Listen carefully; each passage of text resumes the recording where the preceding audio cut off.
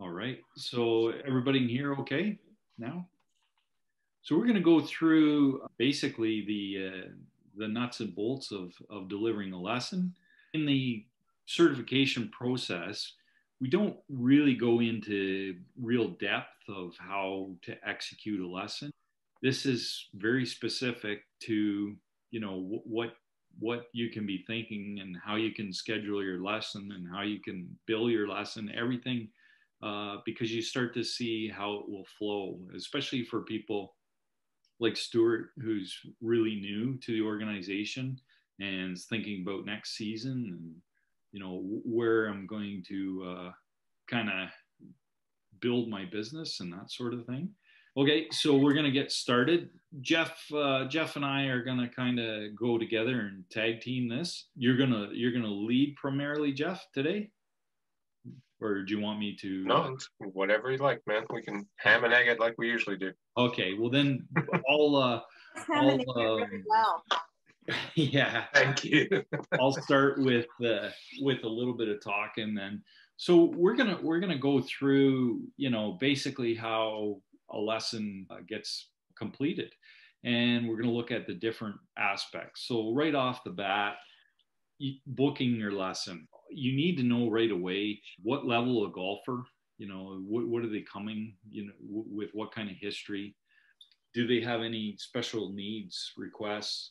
Do they have golf clubs? All these things are, again, this might be a little bit of a common sense review, but also, is this just a one-off lesson? Or are they a part of a series?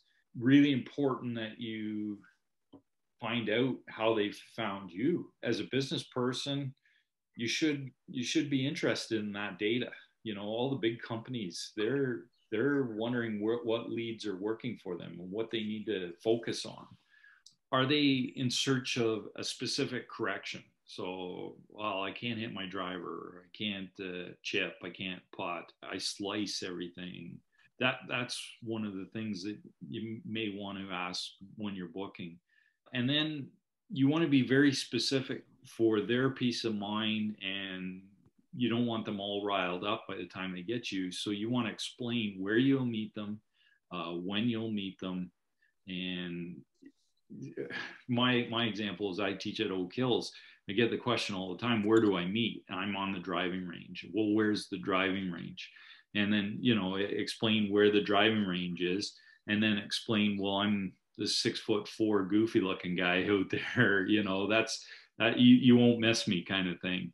And usually they don't. I stand out on the driving range. You might have a specific place that you like to meet. You also might be like me, where your lessons are back to back, so you don't have time to go out and find them in the parking lot. And I usually tell them, if they're the first one of the day, I might say, well, I'll meet you right at the edge of the parking lot, and then we'll go over to the range. I will also say, well, I'm teaching a 10-year-old kid on the range at 10, and you're at 11 or 10:30 or whatever it is, and put them at peace of mind that they know, hey, he's already there and he's already teaching. So that's really important at the time of booking. Anything to add at that? Yeah, I think it makes it, again, that you start that connection, that relationship right away. So with COVID, we have a greeter on the driveway. They don't really need to know that person's name, but I like to go to the greeter before I get there and say, look, I've got lessons coming in. Please direct them to the pro shop, where they have to go inside and pay. So then my next trip is to the pro shop, saying, look, I got Sue at 10, I got Bill at 11, blah, blah, blah. I give them a list, the time, their name, the rate at which they're going to pay. And then can you please give them a small basket of balls and point them or direct them to the teaching area, which is well marked on the driving range.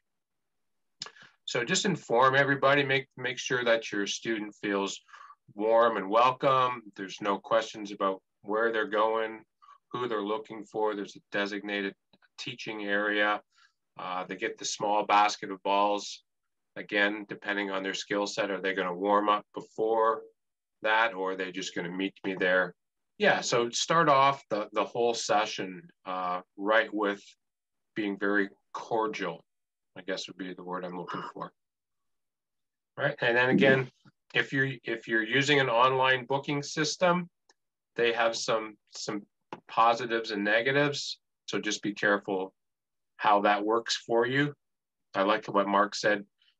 Keep finding out how they found you. So if you know your marketing is working, and make sure that you give yourself enough time between lessons to meet and greet and end the last lesson. So don't fall into the trap of going back to back without giving yourself some time and space to complete the lesson and then set up for the next one.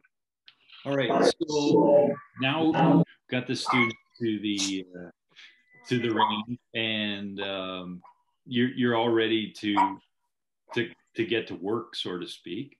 But it's really the time to ease into things, put the golfer at ease, and turn the table on them and find out from them what they really are there for, and establish what are the students' goals. Do they have long-term goals, short-term goals? Are they, do they have a time frame? Do they have time to commit to practice? Is it realistic? And that's a lot of information sometimes. And sometimes you'll find out right away that this is going to be hard next few minutes. You're going to work hard, and the person's expectations aren't always a reality, right? What holds them back? You're going to find out a little bit of information about that. Do they have mobility issues? Do they have injuries? Do they have any sort of body trouble that will cause them stress in change? That's one of the things that we're going to get to the next part, but you're going to see a lot of people say, "Oh no, I'm pretty good," and then the reality sets in as soon as they start hitting balls. But so yeah, take a few minutes and kind of interview them, get them. What I like to do is talk to them a bit because I like talking, and that puts them at ease so they're not right under the gun. Some people think that, well, I'm taking a golf lesson, I'm a good golfer, and it's like the complete opposite. But they don't know that because they're new, or they've never taken a lesson before. Anything? Yes. So make some notes, right? Jot some things down. It shows that you care, right? If you're going to start a little file on them, it doesn't have to be a whole journal per se, but this might be, again, something that you keep in a binder when Mrs. Smith comes for her first, second, third lesson, some way of keeping track. Yeah, she's got a right hip replaced. She has 0 time to practice. She works all day. She has 14 kids, So then you got to back it off and say, how realistic is this? Keep some notes so you can go back and say, oh, well, you told me you didn't have a hip replaced 2 weeks ago or 2 lessons ago. Now all of a sudden you can't do that because, I teach a lot of beginners, and my first thing that I find out is they know nothing about their clubs. They know nothing about what they do or how they do it. And, I find, well, if you don't know anything about the clubs and you're going to take golf, I better teach you what those clubs do and what they're designed to do and how they're doing it, and sort of help them to learn by doing their own thing, by sort of quizzing them and saying, well, this one, what do you think? What do you see the difference in these two clubs? Yeah, exactly. It's so imperative. I found that one of my most useful skills. Valerie, you're ahead of us. Oh, I'm sorry. No problem. No problem. But you're right on the money. You're absolutely right. The people have so many different issues, and I didn't mean that in a bad way. You're just I'm sorry. You're just Panasonic. Yeah. No, I was just thinking about, well, how do you go about teaching a lesson, and what do you do first? So anyway, I'll keep my mouth shut now. No. Back to Mrs. Smith. Her best part of the week is the 60 minutes with Jeff. That's the way I see that. 14 kids, and yeah, we go to golf lessons with Jeff too. Yeah. So Now Oh, we've had our introduction, and now we're going to lead into warm up. This is the time we want to watch and listen and learn. We're going to see what we're going to work on, but sometimes it's hard. The students sometimes right out of the gate for established players hit the ball great because they're not thinking about anything. They're just trying to loosen up and hit the ball, and then the further into the lesson, they get tired out and working and stressed, and so the warm up can also be a little misleading. But for most students, you're gonna get some stretches. Make sure they're stretched out. And in red here, I've got now the body limitations come out when you start stretching and or you start seeing them hit golf balls. There's like, well, I really do have a bad elbow or I have a bad shoulder, but 5 minutes ago when we were asking you about it, there was nothing wrong with you, right? Yeah, the trick knee. Got the trick knee. Yeah. So the new golfers, you never want them to warm up by hitting golf balls because that's what they're there to learn is how to hit a golf ball. So you're gonna say, well, just go hit a few golf balls and I'm gonna watch you. It's like no, no, no, no, no. You're gonna give them a structure, and we're that structure we cover in detail when you take the course. But yeah, if you got a new golfer, you're gonna just stretch them out, gonna talk to them, and then you're gonna get hitting balls in the next part. So the warm up again, 5 to 10 minutes, little bit of time. Good, Jeff? Yeah, yeah. So again, you don't need to have them on the ground, doing various stretches or exercises. So there's lots of great things that you can do to warm them up in a standing position and then work them through, just a general shoulders, hips, knees, ankles, back, neck, that sort of thing. So it doesn't have to be super technical. And just as if I touch base on it, remember it's nice and rhythmical. When we warm up for sporting activities, there's no long hold and count to 8, 9, 10, right? It's very slow, very rhythmical, okay? Dynamic stretching as opposed to static stretching, just as a reminder. Okay. After warm up, we're going to get a little more serious and we're going to identify or determine the program, what we're going to work on today. And there might be 400 things that you see that you want to work on, but we're going to pick really one issue. And it shouldn't take that long to diagnose what that one issue is going to be. And of course, you're always going to start with the setup, the grip, the stance, posture, ball position. You're going to look at that. This is where Valerie's equipment issues would definitely fit in. We've all had students come with ill-fitted equipment, or more importantly, the equipment that they think should do something and there's no chance it's going to do that. So the explanation that what you're trying to use that piece of equipment for in theory would be all right, but due to your skill set and the club head speed, it's not going to perform quite like you think. So once you have identified the issue, whether it be the grip, the stance, like a setup issue, a static position issue, or the equipment, tempo or timing, or if it's something a little more technical, then you're going to spend a few minutes on that, watching them hit balls. Again, we don't want to give them too much information. This isn't really the time where you're going to be like, okay, well, I see this, and this, but we're going to work on this. Again, it's less information. Pick something to work on and go from there. Yeah. So I think it's in the next slide there, Mark. But how do we, identify what's going to determine what we're going to work on? How are we going to get to that diagnosis, right? And here it is. Is it a swing fault? Are you watching your ball flight, right? Have you used a video? Would you use a video, right? What they may be telling you that they're doing, what they feel versus real is sometimes pretty off in their relationship.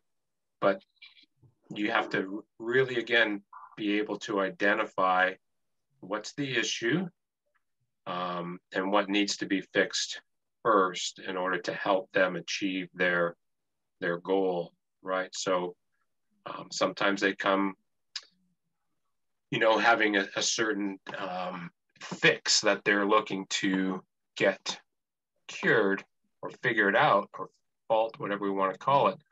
Sometimes the issue lies much bigger, and if it's in that swing sequence, then we have to sort of pick that little nitty gritty piece of the puzzle to start with. So we can't always get done what they ask, and we have to sort of be able to communicate that to them, saying, in order for you to fix the curvature on your ball flight, we have to get your hands on the golf club in a better position, right?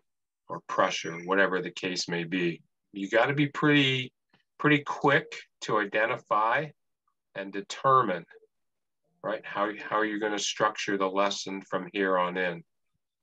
I think it becomes somewhat of a snowball too. Once you fix one thing, then there's reactions that happen too afterwards. So once it's identified, then kind of we move into the next steps too.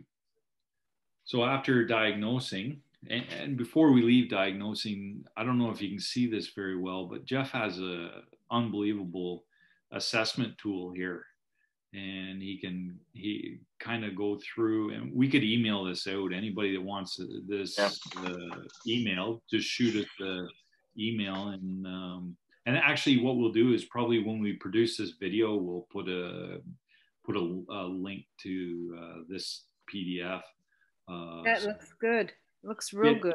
Yeah, it is. It's very good. So you can look at it, and it actually would help you teach. It's like a cheat sheet, right? Is this good, this bad, or whatever? So again, it gives you the option there just to sort of tick the boxes off again, so you can remember, how that student started, what were the situations or conditions were, going through all those little key components, from the type of grip, to the position, the pressure and ball position, the width of stance, where do you feel their posture is, and there's their shoulders open, closed, hips open, closed. I mean, if we go down through the list, but I like using this sort of thing just to keep me on track with what I've done and where I'm going with that student, so I can take the next step as to, hopefully they come back for a next lesson, and then we can keep reviewing to what we've done. Jeff, it brings back to what you said about taking a personalized or individual approach to how you're starting a documentation, like a file folder on them. That in turn creates a bit of a commitment on the part of the student to return and develop that file further. Yeah, right. Yeah, totally agree. Yeah, so in that list, there's the static things at the top, and then as you work your way down, if you can read that, it says the dynamic observations of the swing. So even if you don't have a video component, you can write down your ball flight laws there: initial start, curvature, right? Do they hit the ball more fat versus thin? What's their trajectory? You can kind of look at the swing aspects of takeaway, halfway back, top, transition, impact. Some of those things are tough to see with the naked eye, but you start to develop a good picture of what it is or where you're going and what path you're going to take them down. Yeah. So after diagnosing and kind of identifying what we want to work on, this is where the coaching begins, and it's going to take a little bit of time. You can see that everything else was kind of 5 to 10 minutes, whatever it would take before. Then when we get into corrections, it'll take multiple lessons. You can't just correct something in a given time frame. But once you've established your focus, then you have to figure out where to start, what item you're going to address, what drill you're going to use to emphasize this new correction or this new feel. and how are you going to communicate it to the student? Is the student, a visual learner? Are they a audible learner? Or, are they gonna basically get it through the drill? So that's really important too, is you have to have a game plan to communicate it. Is it going to be too much information or too difficult for the student? And also in this kind of correction period, what other information can I give them that adds value to the lesson? What can I say to them that might not be too much information, but it's still of value? And then that would come in like a pre-shot routine discussion, ball flight law discussion, shorter shots, slower motion, show them how to do things in slow motion, or by shortening the distance they're hitting, or shorter clubs to get the different feel. All that becomes, the real meat and potatoes, so to speak, of changing somebody's approach. So as Mark alluded to, there's those various types of learners, right? Are they learn by watching, listening, or doing, right? I find that I have a lot of doers. They just like to do. And sometimes they get carried away a little wee bit. So one of my key things is to keep the golf balls away from them, making sure that they come and get one at a time. And then they have to go through the drill or the exercise that's going to over exaggerate what it is. Doesn't matter whether it's the grip pressure, ball position. They have to really see it, feel it, and do it in exaggerations, so they start to develop a sense for the correction or the improvement. Those extremes sometimes are the real things that help to resonate with the students. Like, man, that ball position just seems so far back in my stance now because it was so far forward when we started. Using chalk or paint on the grass or on the turf mats or something to see where the low point is, or making goal posts out of the golf tees just to see where the bottom is. And this would understand, as Mark said, about changing the ball flight and the trajectory as to where the ball is. Little things like that, and that plays a big part when we around the greens and chipping, right? A ball back in our stance goes different than a ball middle or slightly forward. So that, again, is another way to add value and show them, how important ball position is. But the key word that I've used, I think, in my last writing was resonate. How do you get something to resonate with that particular student? Because we all don't resonate on the same page on the same day all the time. So that becomes the real trick of the trade, is to find something that you can get inside their coconut a little wee bit and get them to remember, what it is that we're trying to achieve. Definitely demonstrating too, right? There's a power in demonstration. So, for instance, if you're trying to hit a chip or a pitch or a putt, it doesn't hurt to actually execute and show them what you're trying to do. And even though you might not do it to textbook, you're still going to show them, okay, that, yeah, I see what you're doing. I can probably emulate that a little bit, right? So once you're getting towards the end of the golf lesson, it's always a good idea to have a little challenge for them. Whatever we're working on, I say, okay, I want you to hit 2 really good ones before we do a review. And I use that over and over again all summer. And that's the way I challenge them. I like to see, when we put a little pressure on them, are they going to revert back to the beginning of the lesson, or are they going to really embrace what we've just worked on for the last 20 minutes and drilled and kind of work together in a coaching environment? Now, do they kind of maintain that? Also, you don't want to challenge the student to something that's really, really difficult if they're a novice, right? So you want the challenge to be to their level, and vice versa. If you're working with somebody that's really good, then you might have a specific challenge. So a challenge, there's all kinds of different little things, but it might be, if you're doing pitching, you might say, okay, I want you to hit it over this golf club. You lay a golf club down, and I want it to stop before it gets to the next golf club.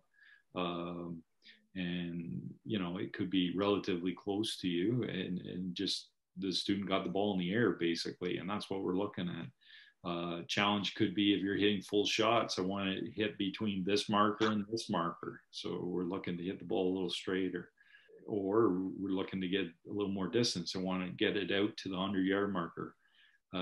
Everything's relative to the student at hand. And you know what? They'll embrace that. Golfers tend to be somewhat competitive, or they wouldn't take golf lessons, and B, they wouldn't probably play the sport. It's so when you throw something at them, what does it become? Fun, right? And that's what the whole golf lesson is basically having fun. And it can be fun for both of you. It's especially fun when you can do something like that. So does everybody remember the difference between blocked and random practice? So the two different types of practice that we give our students, one is called blocked practice and one is random or randomization. What do we do with blocked practice? What's that all about? I'm assuming that a block is a block of things that you want to cover, and that you've blocked it to work on a specific skill on that specific day. Random, you're just sort of picking out of the air things for them to do. Am I along that line? No, you're on the right thing. So blocked is doing the SOS, the same old stuff, right? Same old stuff, blocked. Keeping it simple, same club, same target, same exercise, same little chip shot over and over and over. So we're getting some repetition to ingrain their brain, right? So it doesn't change. So blocked really works well with new golfers, right? Keep it simple, keep them getting some reps in, going over and over to start to lead to build those neural pathways of motor muscle memory, as we call it. Okay, so even blocked works well with good students or good players as well, if we're working on a certain piece of their swing, right? Randomization, as you said, was randomizing it. So once they develop that skill from the block practice, then we randomize it by changing the club or changing the target or changing the landing spot or making the hit a little longer or a little shorter, just to challenge them, to take the skill and challenge them to a new target, as it were. So make sure you're using block and randomization, again, specific to the skill set of the student, right? And I always go back to saying that slow motion will really help to enhance the learning curve.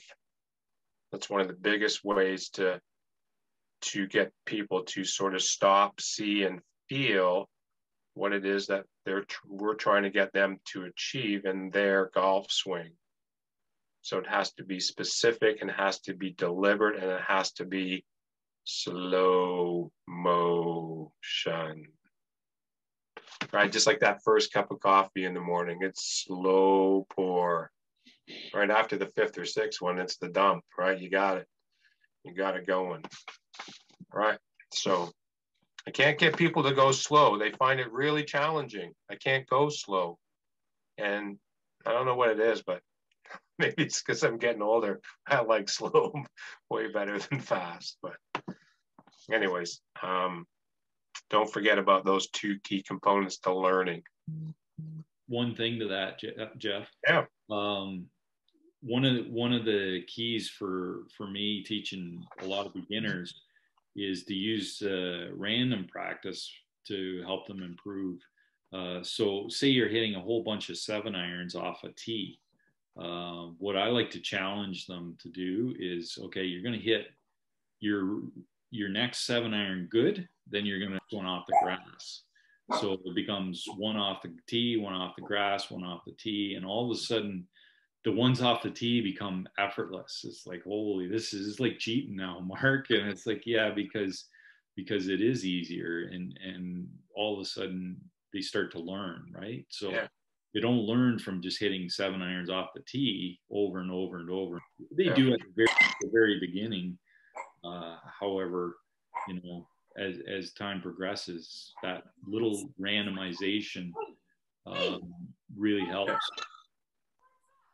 Well, Yeah, I I like think with to- a lot of beginners, they spend so much time on the range that randomization helps emulate an experience that they're going to have on the course. So you're setting them up for success when they actually do get out in the field and play, for sure. Right, and explaining that to the student that, hey, look, you want to hit your driver, you're going to hit it maximum 12 times would be even probably a stretch for most golf courses. So if you hit it 20 times in a row, what are you really learning here on the range? First thing you're learning is the opposite of what Jeff was talking about, is going slow motion, because after driver number 6, they're only thinking about distance. They're not thinking about technique anymore. And they'll even tell you that. They'll say, oh, I hit that one all right. It didn't go anywhere. So that's the mindset, right? And so you can't, you know, you can do what you want, but successful instruction is not allowing somebody to hit driver, you know, get some wedges in there, right? Randomize it.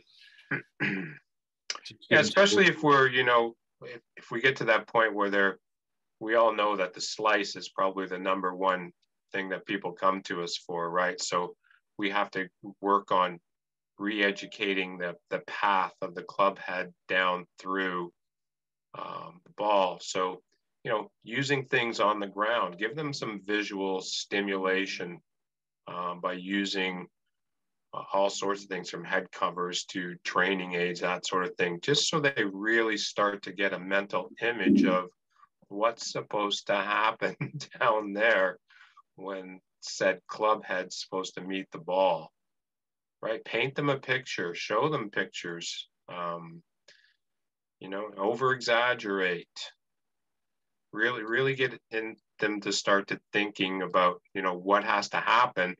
And then they'll start to adapt and adopt how they need to get that club head to travel in that direction. So they can start to self-discover and figure things out on their own. So give them some time, right? Challenge them and let them go to work. Don't have to stand over them like a primary school teacher with a pointer and whacking them on the back. Just let them go to work. Kids, same thing. I just had 2 great little kids on the weekend, and I just give them a task. I put some alignment rods down and let them go to it. They start to figure it out. So after the challenge is complete, it's time to review. Really, really important that you are clear on your points of emphasis. This is the point where you're going to prescribe your homework. You're going to discuss what they're going to do before you see them again. Practice plan, routine. So some of your students might play a lot, so you're going to discuss what they should expect on the golf course. What's going to be working, what's not going to be working, how you keep them from reverting to what they've always done, and you know, make sure that they understand what their old habits look like and the new feel that we're trying to achieve is in there, and what it feels like.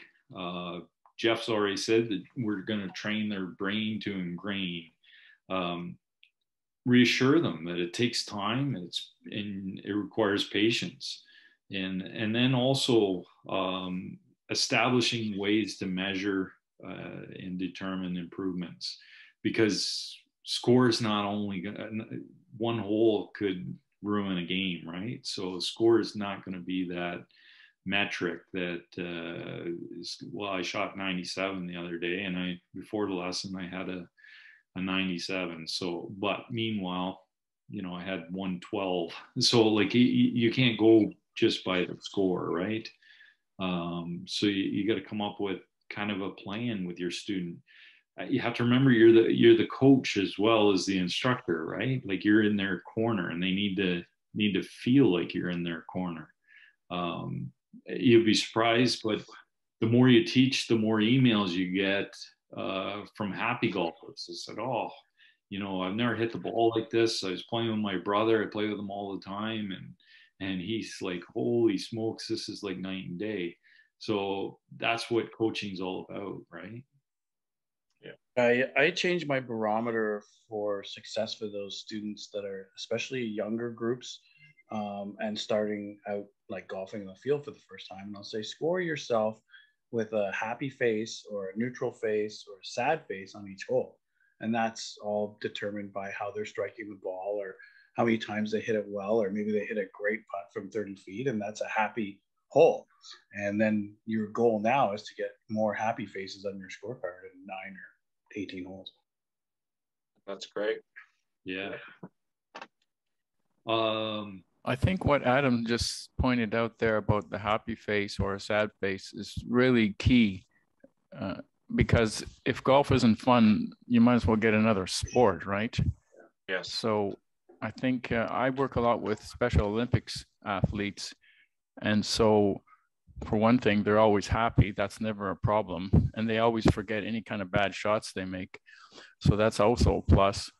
But I find that the score is not what's important to them. And more of us some of us, we like to score well for sure. But the more we took our emphasis off that and put it onto playing the game well, enjoying the flight of the ball as it goes, the feeling of the swing, I think the better we become.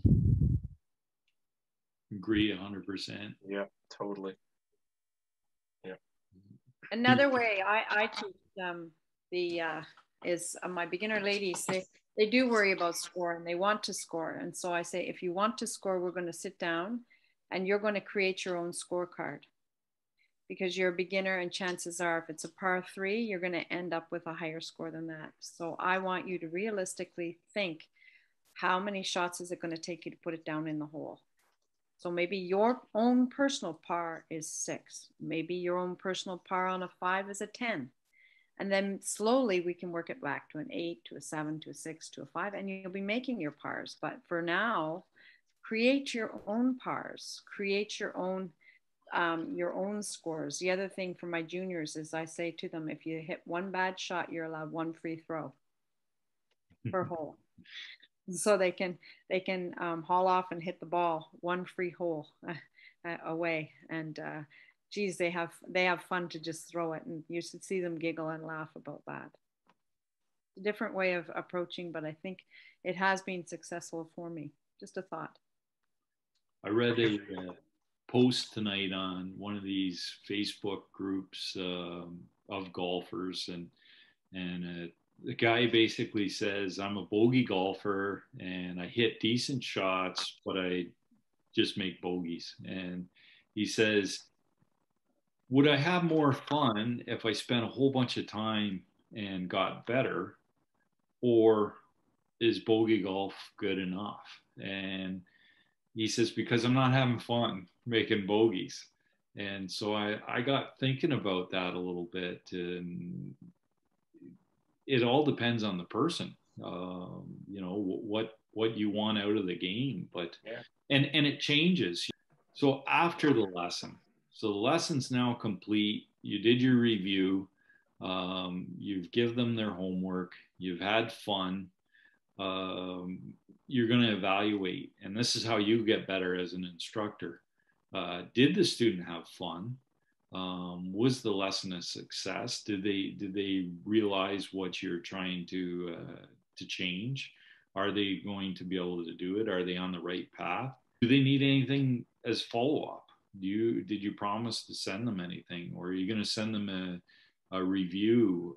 That's one of the things that, might separate you from the other person teaching golf lessons. Do you need to put their next time in the calendar? This is one of the things that I'm not great at. Yeah, we'll see you same time next week, and then show up next week, and I've got two people at the same time. It's like, Mark, and what really worked for your student that you might want to put in the memory bank is, as Jeff calls it, a keeper. What keeper do you want to use for other students? That really helped with that student, and all of a sudden it might help with the future students. So that's how we get better, is a little analysis of our own performance. And I think that's anything in life, is you can't just look at the players, you got to look at the coaching too. And this is your chance to start to plan for the next lesson. And maybe you want to say that to them. If you haven't already upsold them for a package of lessons, say, go and work on this, come back in 10, 14 days, and we will work on this. We'll check how you're doing, and we'll be able to proceed or to progress, take your game to the next level, right? So you're already thinking ahead and letting them know that, again, you're on the path with them on their journey to better golf, right?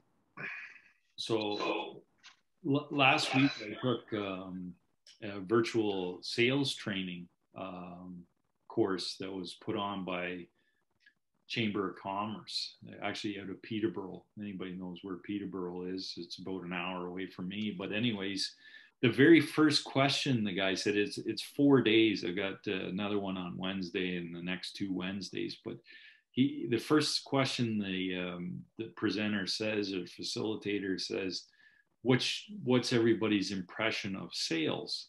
And there was a young guy, and he's probably, I don't know, 20 years old. And he said, a lot of people think of it as a negative. He says, I think it's just offering people help. I'm trying to help them with something, and I don't see sales as a negative at all. And of course, that's exactly what the facilitator wanted to establish, right? Is that when Jeff says upsell, basically you want to continue to help somebody, right? Like, that isn't a negative at all. You're just creating an expedited journey of the golf game, right? Or the golf experience. You're trying to take something and make it a shorter journey. I had a student tell me this summer, his parents are really good people, and he's a good guy, just a little few difficulties. But he said to me, he says, Mark, if I really wanted to learn how to golf, I'd come here on Friday and I'd hit balls all day and I'd have it all figured out. And I said, you're partly right. You would never figure out golf by spending all day on your own with no guidance. But it would be better for me if you'd try that. Anyways, yeah. So don't think of sales as a negative. That's for sure. How are we doing, Jeff? Good. I think we're doing well. Yeah, I think that post-lesson thing is a quick moment for you to review too how you did and what you felt were your strengths and your weaknesses, and how you can get better, and how you're going to proceed for them. Start to challenge yourself to plan and prepare for their next session. And again, I would be making some little bit of notes on some paper,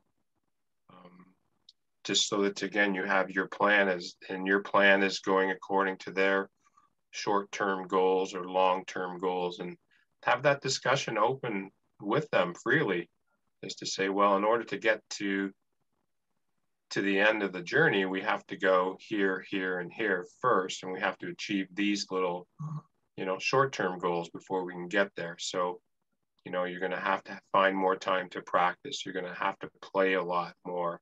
Are you willing to do that? Do you have the availability, the lifestyle, you know, from family, work situations, right? So be honest, be open, be realistic with them. You're there to help them, and you'll do anything and everything you can, but they have to be an equal participant, because we all know that people start off with good intentions, and yet when they come back for that second or third lesson and you ask them, how did practice go? And you know what the answer is going to be. Geez, my car broke down, you know, had to take the dog to the vet, and had to take my wife, you know, on a vacation or whatever. There's no time to practice or play. So, and those are all just life things that kind of get in the way. So we have to be able to roll with the punches and regroup and get them back on track. Has everybody heard of a program called Operation 36? No. One of our other pros here at Hidden Lake beat me to this program, but this is a really neat little program. You should check it out if you're into teaching beginner golfers, and it has a tracking process on a golf app. Comes with a little scorecard. These people get a little bit of instruction, and then they go out and then they start from as close as 25 yards from the hole. And as they progress, they work back further and further, and they're able to track their scores both online and on the back of the scorecard. But a very unique process and program. I wish I would have gotten there before the other guy, but anyways, check it out. It's kind of a neat thing, and it'll certainly get your new golfers out there from all ages and abilities, and keeps it fun. Right, lots Jeff, of can you repeat the name of that? Just it's called Operation 36. You see that on my camera? Yep. Jeff, does 36 refer to even par for a 9-hole or something? Yes. Yes, it does, Adam. It's an American-based company, let me tell you that, and there are royalties to it, so it's not a freebie by any means, but I've seen it take off here at Hidden Lake. Geez, the gals and some juniors were out even last week. We had a couple of nice days here, but they block off a tee time for them to go out, and they walk out, and there's cones set out at the various distances. So all the short golfers start up front, and then the next one's behind, and then off they go. And it's just like a whole field of minions out there roaming around till it's dark. That's pretty cool. Yeah. All right, we got a few minutes. We can take a couple of questions, but we're 7:59, so Woohoo. yeah, budgeted time well. Just like in a lesson, hey, just paid attention to the clock. Don't go over too much. Any questions out there? I have a question, but it doesn't concern it. First of all, your presentation was excellent. Took many, many notes, and I'll start to do things a little bit different. But I want to know where Dawn is located at, because I teach a special program here in BC. I have 8 athletes. I started the program from scratch. I'd like to know where he's located. Victoria. I'm Yeah. just unmuting myself. I'm in Australia. Yeah, you sound like it too. The weather, I hate to tell you this, buddy, but the weather doesn't look like Australia. Just kidding you. I'm in Victoria, British Columbia. Okay, good. I'm in Chilliwack, British Columbia. How about that? Okay. Okay, I'll try and get your email and stuff or from Mark. Thank you. Or I'll put it in the chat for you right now if you want. Okay, how do I get to that? Oh yeah, there it is. Okay, yeah, that'd be great if you would. Thank you. Thank you. Sorry to take up time. Oh, it's all good. That's what we're here for. Yeah. Nothing better than networking Yeah. in these as well, right? It's the world's getting smaller all the time. So even though Canada's big. So I had one of my students participated in the Ontario Disabilities Championship here in Toronto, and then we had the Canadian All Abilities Championship again here in Toronto. And as Don said, you never see so many smiling faces in your life playing golf. There's no bad shots. They're always smiling, always happy. It's contagious. It's a whole lot of fun to be with those athletes. You happen to know where the next one will be? I don't offhand. I have a couple of my more high performance athletes in the Special Olympics here in Victoria who would be well suited to go into that. Yeah. I know there was one gentleman in the All Abilities from BC. He was from Ireland originally. He wasn't a youngster by any means, but quite an accomplished player. I don't recall his name, but there's some pretty amazing golfers out there. Mm-hmm. My athletes aren't at a very high level yet. We only practice an hour a week. However, I've seen major improvement in them this year. We've been practicing one week in a range. The next week we go out and play. And I'm hoping soon that one or two of them will be able to play. And a couple of them got legitimate pars this year. You should have seen their faces when they understood what they were doing. They were just thrilled. Never, ever do I see them in a bad mood, though. They're so excited to be there. Yeah. It's good learning. It's good experience and good learning for us to learn. You know, it's a game. Totally agree. Yeah. Mm-hmm. Well, folks, if there's no further questions, we'll thank you all for coming and taking your time and supporting us as well.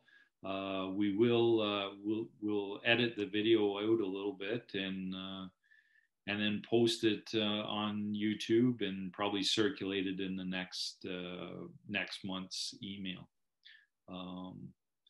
And we'll get that checklist off of Jeff, and we'll get it publicized as well. Perfect. So, no, I just want to close out by saying, just make sure that you have a purpose. You have a purpose so that they have a purpose, right? There's a goal. There's always a goal for that lesson, for that learning experience, right? What do you want them to achieve? What do they have to achieve during that session, right? Or work towards. So keep it simple, have lots of fun, keep it real. Do you guys go hour blocks all the time? I do. Always an hour? Always, for me. It's just half hour is too short?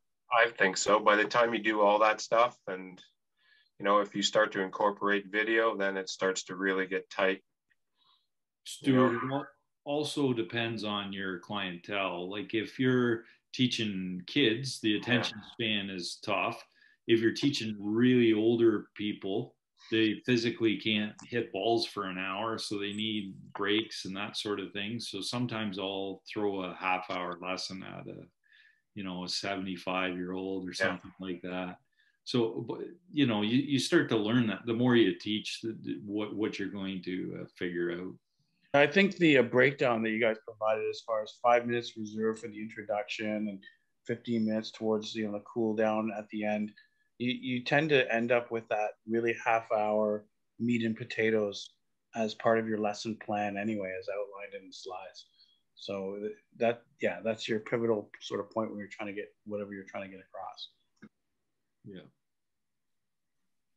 All right. I think we're going to call her a night. And thanks, everybody. Thanks, Jeff, for all the hard work putting us together again. Thank you, Mark, for all yours. Pleasure. It's great to see everybody. Nice to see everybody. Continue to stay safe. I'll delay to come in. That's great. All right. Maybe we'll see you next month. Yep. Take care. Thank you. Thank you. Cheers. Thank you, guys. Cheers. Nice to see everybody. Welcome, Valerie.